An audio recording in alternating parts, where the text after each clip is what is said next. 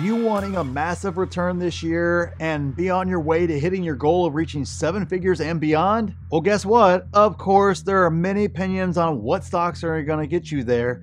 And I have found a list of the 10 best stocks to buy for the remainder of this year to crush the market, or at least that's what they say it will do. So let's take a look and analyze each one of these stocks and see if they're a millionaire maker stock or not. Just make sure you like the video if you like getting the truth without the hype. Now keep in mind, guys, this is not my list of stocks. So if you don't see stocks that I like, or you guys know that I like, or stocks that you feel I should be talking about, and kind of wondering why aren't you talking about this one, Luke? Well, hey, it's not my list, guys. You guys know this kind of isn't my thing. I of course put out stocks that I'm buying, but I'm not going to put out a different list of 10 best stocks to make you $1 million. And then the next month, put out another new list of the 10 newer stocks to make you $1 million this month, and so on and so forth like that. It's just not my thing because I don't have a business built around giving you 150 picks a year that then I can cherry pick out the picks that win and show those to you, and, you know, ignore the other 130 or so that I put out there. Of course, you're going to have winners if you pick 150 stocks at some point in time. These are the best stocks to make the most amount of money in their eyes for the rest of 2024. And I got to be honest with you guys.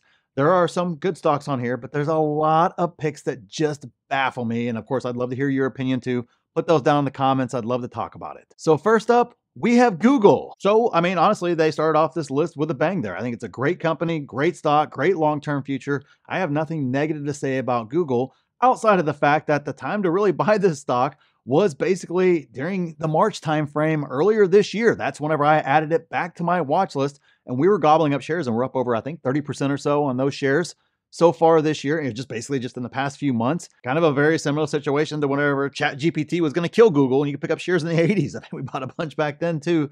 I don't know why Wall Street does this to the stock every once in a while. That's kind of been the recent history with the stock, and we're snapping up shares every single time it goes on a significant dip like this. Now, the beauty of a stock like Google is it's still trading cheap relative to its other big tech brethren out there that are trading, not all of them are trading rich, but they're definitely trading richer than what Google is. So it's still at a very reasonable valuation. And if I wouldn't have just bought a whole bunch of shares, I would definitely be considering adding more at these price levels, because I just think Google's going to be a great stock next year and the year after and the year after. So I'm happy to add shares every time Wall Street gets dumb and gives us a great dip on this stock. But then it gets a little strange with number 2, and that would be Discover. A bit of an odd play here, if I'm being perfectly honest. I mean, they're getting bought out by Capital One, so maybe there's an arbitrage play there. I mean, I'm not really sure why this one made the list specifically there. And credit card companies typically are great bets overall, unless the economy just falls completely off the cliff, which there's no actual indications of anything falling off the cliff right now.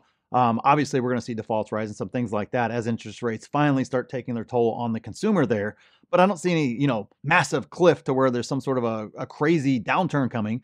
So yeah, I can understand wanting a credit card play, but out of all the plays, thinking this is going to be the one that's really going to be that's going to skyrocket there, I just don't see it. I don't see a lot of upside. There's probably a trade here, and okay, that's great. And for that trade, you need to kind of consider what happens if the merger goes through. What happens if it doesn't go through? More importantly, where do you stand with Discover itself and what will happen in that? So you got to kind of plan those scenarios. And it's just one that kind of, I don't know, baffles me to be on this list here as one of the best stocks to buy in 2024, considering it might not even be a stock anymore by the end of it there. Again, there may be an arbitrage play there. I just don't know. So use a lot of caution with this one. So stock number 3 is Disney. I do own Disney as well, and I bought my shares under $80 or so when it kind of went through its controversy and everything was all kicked up, and I don't know, everybody's saying it's dead or whatever the case was, which clearly isn't true because I'm up over 30% on those shares since then. So when kind of controversies like that kick up, that's kind of when I like to buy, because generally speaking, you make a lot of money on the back end there because it's a short-term problem.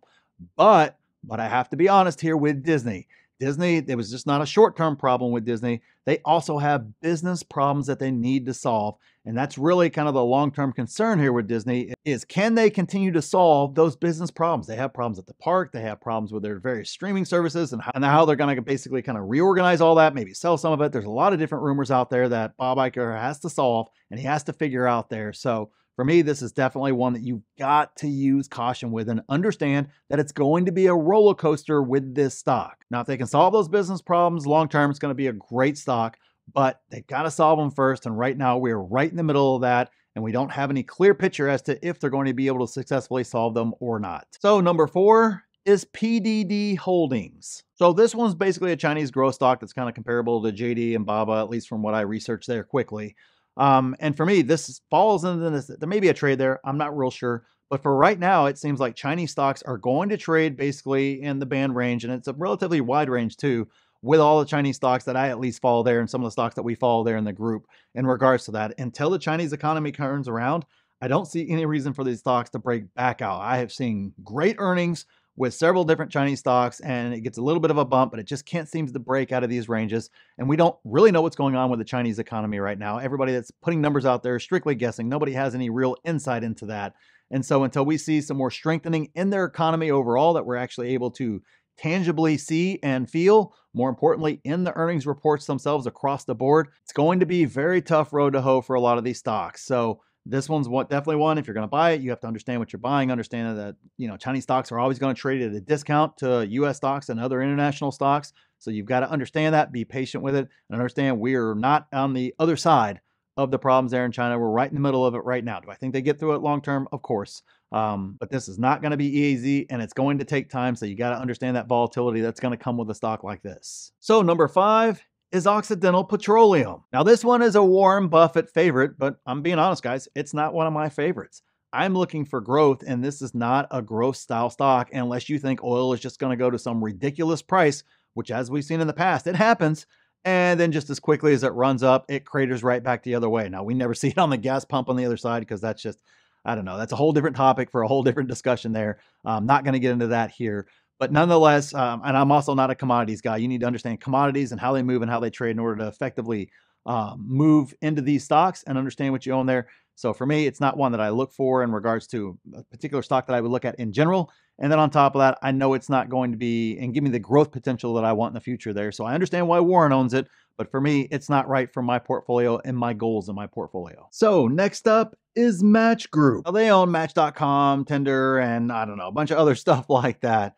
But their earnings have been terrible for the past 3 years running. They've been bad this year so far. But yet, according to the article, it's swipe right, which I assume swiping right is a good thing. I don't really know. I'm not sure all those sort of things work. My employees seem to think I need to have it, but I don't know, whatever. Yeah, you guys can try to figure that out. I have no idea. I just know that whenever I look at this stock, I don't know why they came up with this pick. I don't know if it's just kind of the one random one that they threw in.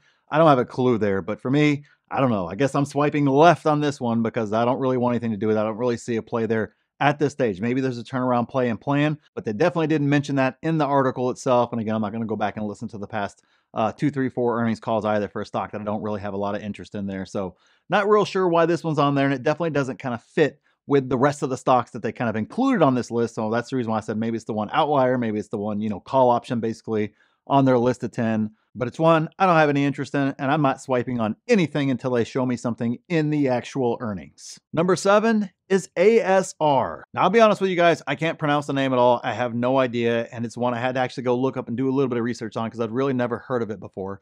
But it's a Mexican airport operator there, and they have been just killing it in regards to returns the past couple of years. And on top of that, they pay a dividend as well. So they basically begin growth stock style growth along with a dividend to boot there. It's kind of a rare combination there. So it is risky, however, because you have to understand the business of what they do, which is kind of the first piece, which I personally don't understand.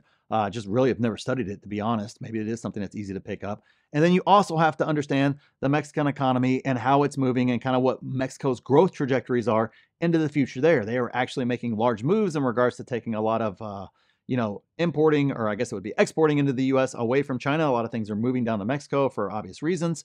And so there is a play there. I also know some other large investors that are also investing in Mexico because they feel like it could be an emerging place to invest. But you have to understand those dynamics on a deep level, not just what you hear on the news or, that's not at a deep level there, or a YouTube video or an article or anything like that.